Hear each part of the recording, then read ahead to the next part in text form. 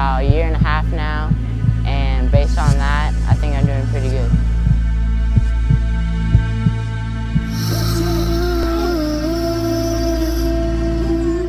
Yeah, I've been racing against people that have been racing for 8 to 10 years, and I only have 2 years under my belt, so I'm 10th in points out of about 20 opponents, so I feel like I'm on the right track.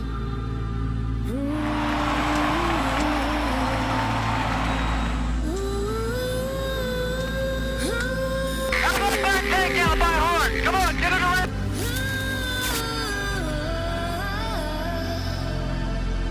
Yeah, there you go. That's way better. There you go. At the beginning of the season, I came out to Glen Helen Raceway, and I felt like the season was going to be great. It was my first race, and unfortunately, I went through the mogul section and snapped my wrist. So the rest of the season, I've been having to shave my cast, and recently, I got it off, and now I'm trying to progress and get better without the cast.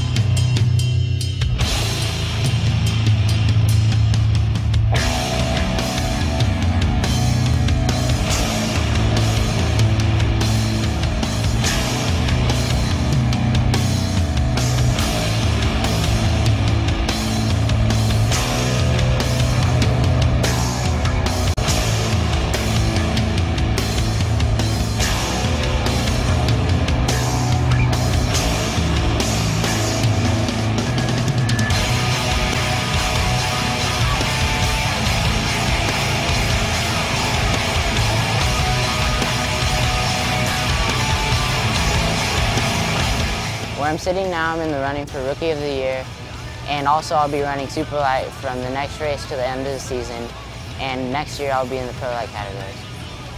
In 3 years, I see myself in the Pro 2 category, so Carl Renazetter and Rob McCackern, you better get ready because the young guns are coming.